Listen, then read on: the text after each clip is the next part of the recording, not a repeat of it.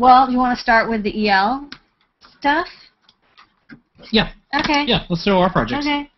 This is what's great about show and tell. It can always be us. Well, this is, yeah, so I was going to show the EL wire extension, which is this part. Oh, look, we got a person. Hey, Jeremy. I was about to get all blinky, but now I don't have to. Hello. Happy holidays. Oh, we got Chris and Jeremy. Hi. Okay. Here we go. Check this out. All right. It's a party now. Party! All right. Wait, not a party yet. Yeah. Now we got Blinky. Yeah. Oh no, it's a full house now. All right. Okay, we're gonna start going through these really quick because we have a bit of time. So, Chris. Oh wait, we got Nicholas Lewis is coming in here. Everyone. Nope. Nobody has parties to go to. Phil. Everybody comes late, but they're dressed to kill. Okay. We'll start with Jeremy because he's the first on the list on my little display here. Jeremy, what do you... oh, by the way, welcome to the show and tell, everybody. Happy New Year's Eve. Yay. Yeah. Hi, guys. I got a hold of a chip, an NSG EQ7, which is basically, it takes an audio spectrum and it breaks it down into the different bands. And so what that does is I'm not feeding my audio back, so you can't hear me, or you can't visualize this when I'm talking, and I don't know how well that's coming through, but it's labeled. Yeah, I see. Hey, hello. Oh, wow, neat. So anyway, this is using the little 1.8-inch TFT, and then it also has being powered by this cell phone battery that I kind of stole from an old phone. And if you do this, it also has LED output, so you can hook it up to transistors or relays or whatnot to control different lights. And if you talk, you can see LEDs light up for the different levels. Yay, party, party, woo! Okay, I could do this all night. Okay. And that's pretty much it. It's just an LM386.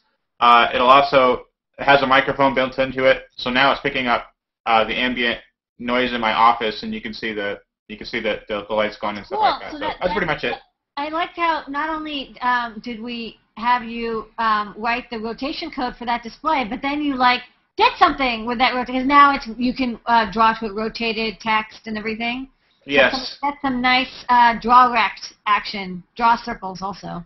Yes, and thank you for the help too. Yeah, cool. Yeah, for the folks that are tuning in, Jeremy's been doing a little bit of work with us. We have a bunch of cool Arduino library related text, and I can't get to all of it. Yeah, and this is one of the cool examples because you rotated the display. Yeah, and now you that's could what do I wanted to add. Because it's not as cool. It wouldn't look as cool if it was smaller. Reversed the other way, it wouldn't be such a good analyzer. It would be long. Yeah. It's funny you say that because I actually started the project that way, and then I was like, what am I doing? And then I just entered the rotation, and it instantly became better. Yeah, so. that's super cool. Twice as good. Twice as good, yes. Awesome. That's super cool. Thanks, guys. All right, sweet. Okay, thanks for tuning in. All right, and let's see. We've got all sorts of people here tonight. Okay. Wow. Next up, Justin. You always have fun LED projects. This looks like Tetris is playing itself in the background. Is that true? Actually, that's just a Christmas tree. I don't know. It's kind of hard to see in the light, but... It looks like it's playing a Tetris on its own. but I like that it's a Christmas tree too. Yeah, that's the snow coming down. But what I want to show is this doomsday clock counting down the new year. So. Nice. So this is actually three Clock 3 Junior boards put together. They're talking to each other over I2C interface, and these two guys are slaves. Listen to the seconds tick off. So. We're just, we're making our peace with the world because Doomsday looks like it's about 2 hours and 22 minutes away. That's how long this show is going to be. So you can also call it the New Year's Eve Ask the Engineer countdown clock, so you can enjoy every second. That's true. There's that too. If you don't think it's going to be Doomsday, but also I wanted to show I'm. Calling in from the Wyloom headquarters. This is my buddy Shama here. Hello. How's it going? And here's our CNC router that we're trying to get to work. Nice. And he's got a really big basement, so cool. We've got a lot of stuff over here. That looks like the start of excellent hackerspace. Actually, yeah, it's a great start of a hackerspace, and we're learning as we go. Excellent. Well, thanks for showing the project. I hope the world doesn't end. I think it's going to be Zoom's day, because tomorrow's going to be a big day. Hey, maybe. Also, I want to thank you guys for getting the word out on the innovation grant. We had we had a lot of great projects. So thanks for helping us out with that. Oh, that's no problem at all. Sweet. All right, let's keep moving along here. We got a lot of folks that are tuning in. All right, Chris, you probably have an update with your awesome RiderNet project. It's just an update, yeah. I've completed the 100% completed the XP network protocol. I've got it working with all the routers. I tried to make a small sample of it that's closer up that you can see, if I can hold it steady enough.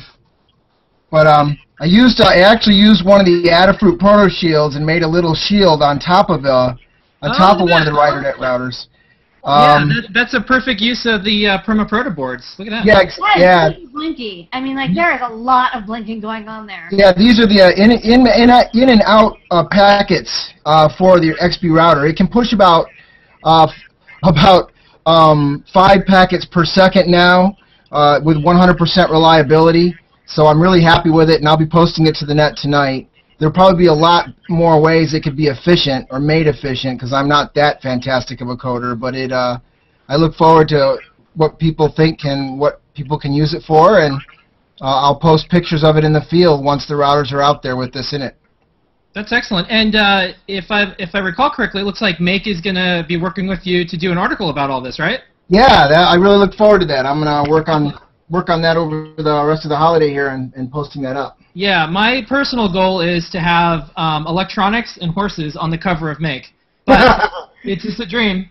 It'll happen. Yeah. Thank you for all your help and support this year. It's been wonderful.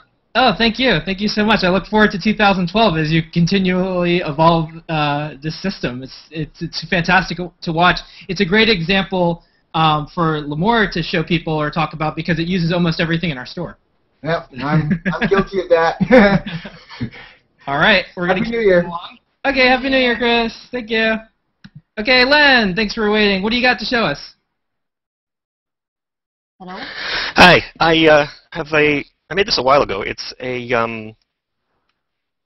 simple capacitance meter, and it's an Arduino. It's actually a Diavolino in the Adafruit Protect box. It's a nice case. And yeah, and it's a capacitance meter, and it measures the capacitance using a 555 timer.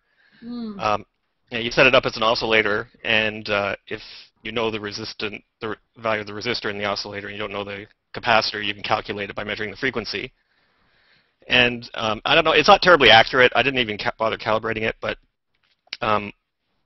when there is at least one way it's better than I've got a X-Tech meter, and I've used this to measure capacitance, and sometimes it doesn't work, or it's just really slow when you measure a fairly large value, like 47 microfarads or something. What I found I could do is, because there's such a wide range of values that you have to measure for capacitance, the frequency of the 555 oscillator will vary a lot. So sometimes it's more accurate. I'm using an Arduino code to measure the frequency of an oscillator. There's I have it hooked up to an interrupt, and either you can count the number of interrupts per second to get a frequency, but that doesn't work if it's really slow, like 2 per second. Or you can count the number of microseconds in one period, but that doesn't work if it's really fast, like a megahertz or something. So I do both.